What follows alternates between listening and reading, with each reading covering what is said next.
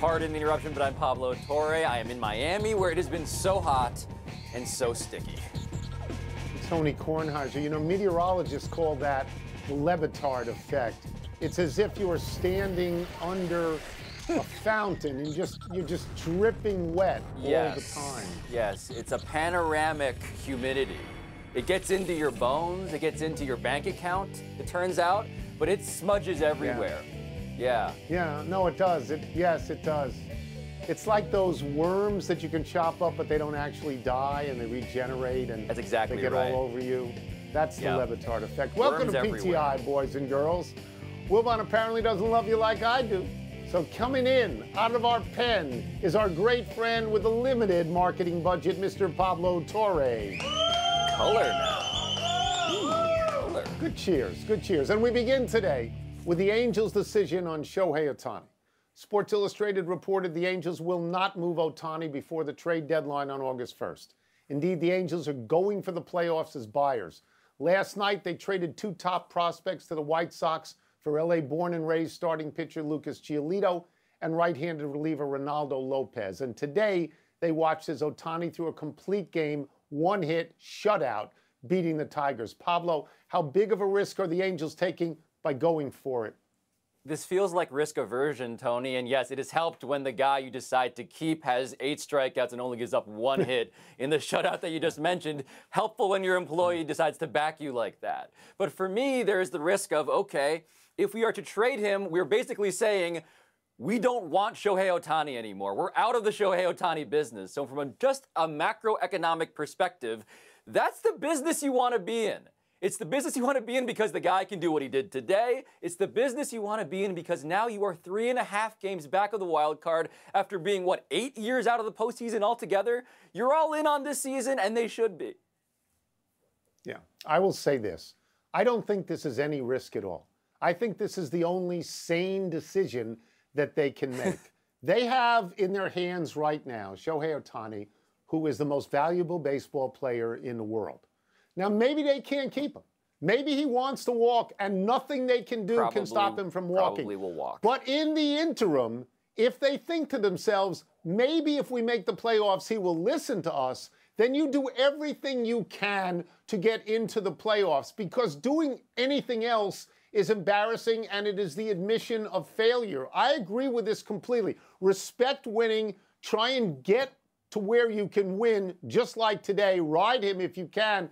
Because he dropped into your lap a few years ago, you just don't want to lose him, right? You don't want to. No, and I'll also offer a less noble incentive here, which is just the sheer cowardice of not wanting to be the guy who had to orchestrate a trade for some stuff that's not going to be equal value at this point, Tony. It's the Babe Ruth curse, the curse of the Bambino. But on top of that, it's also the realization that what are you going to get back that's going to make anybody satisfied? You're giving up on the postseason. Well, this is an important concept. You're giving up on Ohtani, too.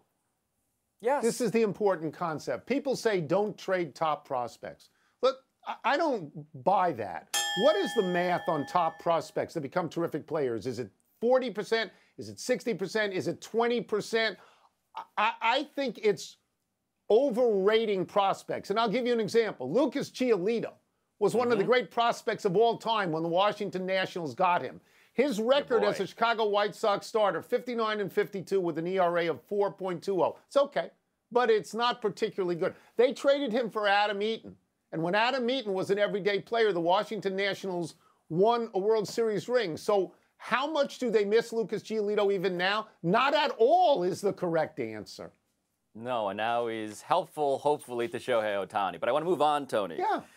I want to move on to reports that Colorado is making moves. They're ready to jump back to the Big 12 in 2024. And Colorado, you may recall this, you know, they've been terrible in the Pac-12. But Deion Sanders is their coach now. He's arrived. The profile, the possibilities are all pointing upwards. And so the Big 12's presidents and chancellors unanimously accepted the Buffaloes last night. So what does this move do for the Big 12? Where does it leave the Pac-12? So when I heard about this story today, this morning, I was really excited because I thought it meant that Colorado would play Oklahoma in football this year and Deion Sanders would get a chance to stick it to Brent Venables, who had been so holier than thou about Deion, And then I found out it's not going to happen. Colorado, if they move, wouldn't get there till next year, 2024. And at that point, Oklahoma would have moved to the SEC. So I was hoping the story would be that Colorado is moving to the SEC just so Deion could get that chance. What does it mean for the Big 12? I honestly don't think it means much because Colorado stinks at the moment, and they were in the Big 8. I mean, they're just sort of coming home. What does it say about the Pac-12? It just illustrates what Larry Scott has done to them or had done to them as commissioner. Take this great conference and make it into a giant yawing sinkhole, okay? They have lost their cornerstone Southern California franchises, UCLA and USC. They now lose Colorado. Everybody says that Berkeley and Stanford are looking for some place to go. So at the moment, the Pac-12 seems like it's all been gathered into one of those pods and it's ready to be hauled off somewhere. Yes, what it tells me, Tony, in so many words, is that there is no aphrodisiac quite like desperation. Colorado is bad. They're bad. I'll give you the record, right? Since they joined the Pac-12, 27-76. Okay, but because the Big 12 needs something, suddenly Colorado, a Power 5 edition, in big brand trademark letters, they're helpful to the Big 12. And meanwhile, the Pac-12, you're absolutely right. They're a conference in which administrators have been begging, waiting, asking George Kliavkoff, their Larry Scott replacement, where's our media deal? The whole business we're in is television, and they don't have one. They've been told to be patient. Kliavkoff has said, we're not worried about the Big 12, and now the big domino effect might just be that Colorado leaves, and Arizona, Arizona State, Utah, the Four Corners schools, they might follow. Yeah, the problem, though, is the Big 12 is like inching up on 27 teams as we speak.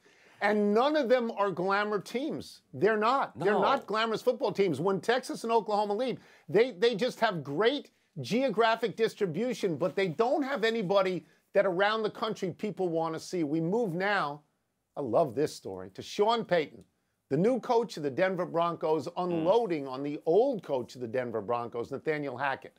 Payton told USA Today that Hackett's 15-game tenure at Denver last year, and I'm quoting here, might have been one of the worst coaching jobs in the history of the NFL. Continuing the quote, it doesn't happen often where an NFL team or organization gets embarrassed, and that happened here, end quote. Pablo, I can understand why Payton wants people to believe that Russell Wilson was not to blame for last year, but this feels like a bomb going off. What do you make of this? Yeah, Sean Payton, we know, likes to get messy, and it's fun in sports, in life, when someone's desire to make a mess in terms of getting some tea spilled, some gossip started, when it doubles as a chess move. Because helping Russell Wilson, that's the chess move here, by drawing all the attention towards Nathaniel Hackett. But my lord, Tony, look at the quotes in this story. They said, in USA Today, Sean Payton told them, they couldn't get a play-in last season. Sean Payton is quoted as saying that the coaching staff was soft. He said that the private quarterback coach that Russell Wilson brought in was not Russell Wilson's fault. It was the fault of the quote-unquote parents who let it happen. These are not just shots across the bow, Nathaniel Hackett. These are laser-trained sniper bullets, and they found their target. Yeah. So remember about a minute and a half ago, I told you how disappointed I was that Oklahoma would not be playing Colorado this year. Well, I'm over that now. Because, and I want to get this correct, at 4:25 p.m. on Sunday, October 8th, I'm going to get to see the Denver Broncos at home host the New York Jets with their new offensive coordinator, wait for it, Nathaniel Hackett. And Payton didn't just take out after Hackett, he crushed the Jets as well, because Robert Saleh had to answer all of these things today. I mean, he said that the Jets shouldn't be on Hard Knocks, and he basically criticized the Jets for celebrating themselves for getting Aaron Rodgers. So if it turns out that the Jets beat the Broncos, Sean Payton's going to look really stupid on this one. I know him a little bit. I like him. I think he's a really fine coach. The Saints were one of the worst franchises ever until he got there, and he won a Super Bowl there. But Pablo, I thought there was some sort of code that coaches don't go after other coaches quite like this. I mean, if Hackett reads this morning, he's got to go, oh, my God, I sort of find myself rooting for Hackett now. Well, that's the thing, Tony. This is a risk-seeking move by Sean Payton because more than protecting Russell Wilson, what this does is put a target now on him if, in fact, they lose in week 1. The bar, Tony, the bar for Sean Payton was so low. It was subterranean. It was the Nathaniel Hackett bar. And what Sean Payton decided to do was point down at the bar and laugh at it instead of take it for what it was, which is a gift. Yeah. Yeah, because if Russell Wilson at 34 turns out to be Matt Ryan, then what? Let's take a break. Bet. Coming up, what does Aaron Rodgers' reworked contract mean for the Jets? And should Team USA be encouraged or discouraged after tying the Netherlands last night? Those are bomb quotes. I mean, they really are. What Like, a this is a dream. guy in the club. What? Yes. The tape recorder is running, and Sean Payton is doing his greatest rendition of Sinatra. Just a My Way, a little bit of My Way here. Yeah.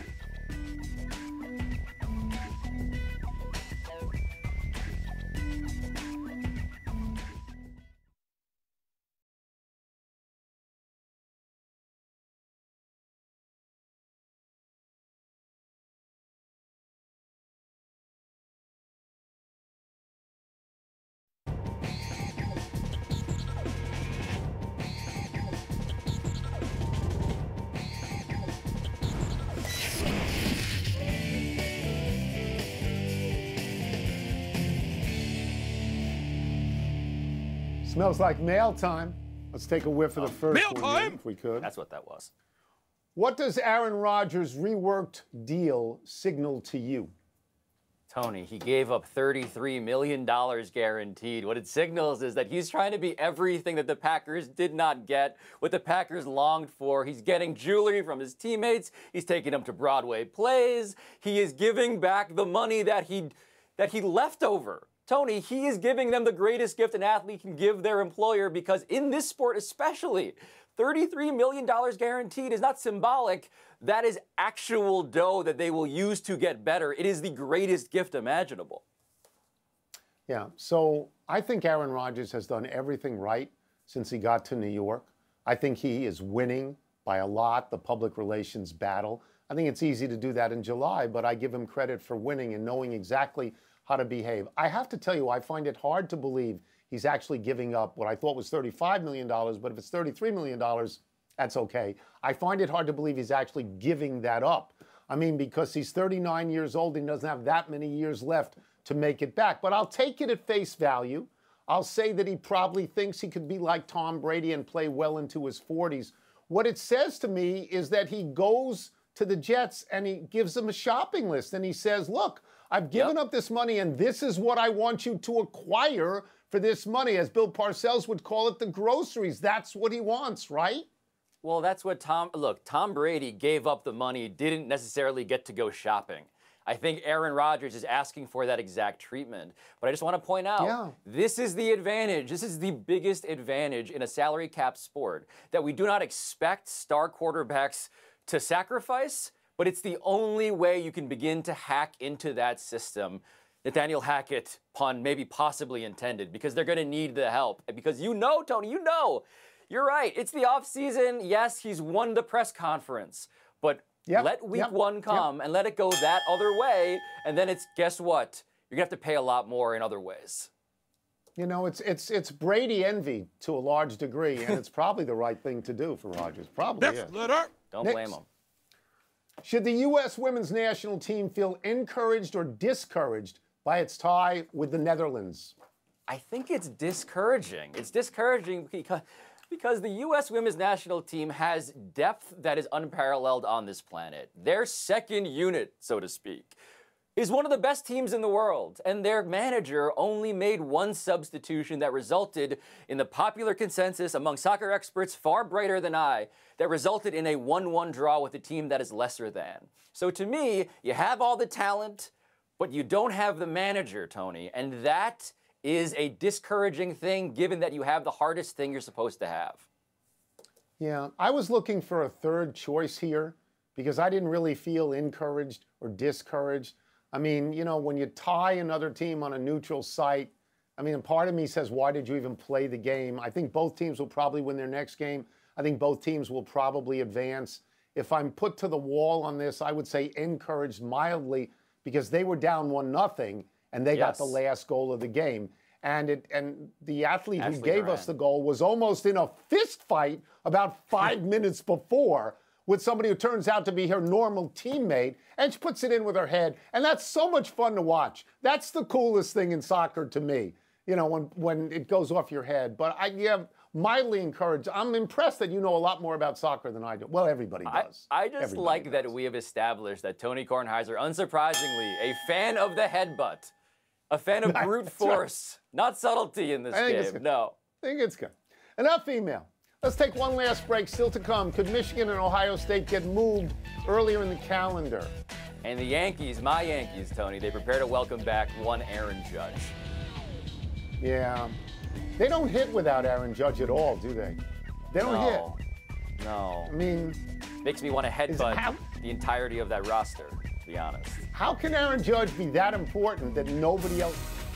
Tonight on SportsCenter at 6 Eastern. Why is Sean Payton calling last Broncos season the worst coaching job in NFL history? Plus, Ryan Clark on the expectations for Dak Prescott and the Cowboys this season. And what Deion and Colorado's move to the Big 12 means for college football. SportsCenter, 6 Eastern on ESPN.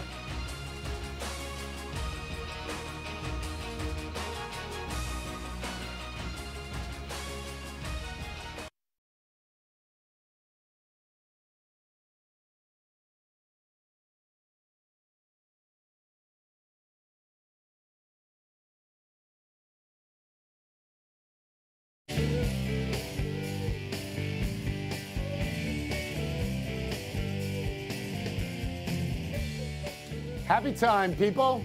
Happy 39th birthday, Max Scherzer, the Warrior God, my favorite player. Scherzer and Justin Verlander, who are both headed to the Hall of Fame, are reunited this year on the Mets. They haven't had the dominant years management hoped for. Scherzer's 8-4, but his ERA is 4.20, his highest since 2011, when he and Verlander were on the Tigers. Scherzer has 3 Cy Youngs, 2 no-hitters. He's the active leader in strikeouts, just ahead of Verlander. He's 12th all-time. And he has a World Series ring with the Washington Nationals. Scherzer will pitch against the Nationals tomorrow night, then wait to see if the Mets are buyers or sellers at Tuesday's trade deadline.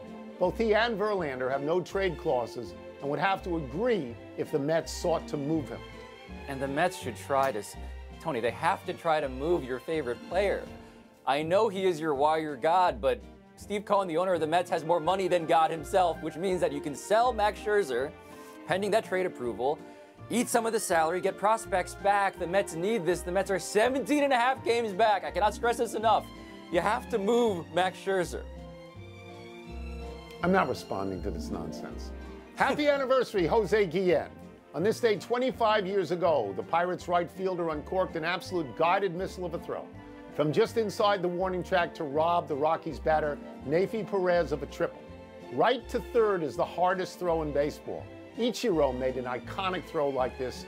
Vlad Guerrero had a legendary arm.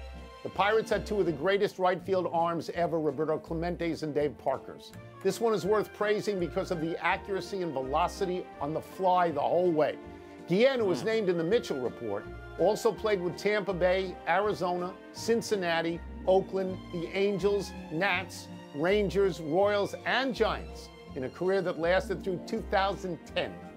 But it's the feud with Mike Scioscia, his former manager with the Angels, Tony, that I remember most vividly because Jose Guillen said this, quote, "Mike Scioscia to me is like a piece of garbage, period. He can go to hell, period." So, Yeah, pretty well, good at quote. least he didn't have a strong opinion on Scioscia or anything like that. Happy trails, Noah Syndergaard. The once mighty Thor has been traded from the Dodgers to Cleveland for shortstop Ahmed Rosario. Syndergaard, who has been rehabbing a blister on his right index finger in the minors, was 1-4 with a terrible 7.16 ERA over 12 starts for the Dodgers and has noticeably lost velocity. Cleveland will be his 4th stop in the past 2 years, including the Angels and Phillies. Think back to how promising the Mets rotation seemed 7 and 8 years ago. Syndergaard has become an itinerant. Matt Harvey retired after chronic arm trouble and a suspension for drug distribution. Steven Matz is 1-7 with a 4.34 ERA in St. Louis. And Jacob deGrom is wealthy in Texas, but has now undergone a second Tommy John surgery. Is there a more cursed positional grouping than starting pitchers for the New York Mets? Tony, Generation K, Isringhausen, Pulsifer, Paul Wilson, that was once the standard. But the group you just mentioned, clearly in that ignominious tradition. Really bad. I mean, just, they all went down the drain. 2 omissions. First, Bengals quarterback Joe Burrow went down at practice with a non-contact calf injury. The severity is as yet unknown. If it is severe, that's bad for the Bengals. Yes. Also, we talked about Shohei throwing a complete game 1 hitter in game 1 of a doubleheader against the Tigers. Just as a passing fact, in game 2, he hit his 37th home run, Pablo. Pretty good. Pretty good. Let's go to the big finish, if we could. Bronny James, after suffering cardiac arrest Monday, has been discharged from the hospital. He is at home resting. Your thoughts? Credit goes to the USC medical staff, Tony. That's what the hospital credited for saving his life. Jalen Ramsey left Dolphins practice with a knee injury. Is that significant? Yeah, the defensive backs have to be quick. They need both knees. That's how it works. Newsday says Ben Simmons, your boy, 100% healthy. Is that significant? As the world's lone remaining all-in stockholder, absolutely. Ohio State coach Ryan Day is open to moving the Michigan game earlier. Does that make sense to you? No, it doesn't make any sense to me. They play in the last game of the regular season. And then, if they're in the Big Ten championship, they play in the next game. Playing back-to-back is what people want to see. This is Ohio State and Michigan. This isn't Rutgers and Maryland. Stop it. Last one. Your boy Aaron Judge could return tomorrow for the Yankees. You must be excited. I am excited because it is all I have left to feel about this Yankees season. Yes, bring back the guy who was not enough to save us, even though he's the only one who can save us. All you have left. What an existential dilemma. We're out of time. We'll try to do better the next time, and I'm Tony Kornheiser.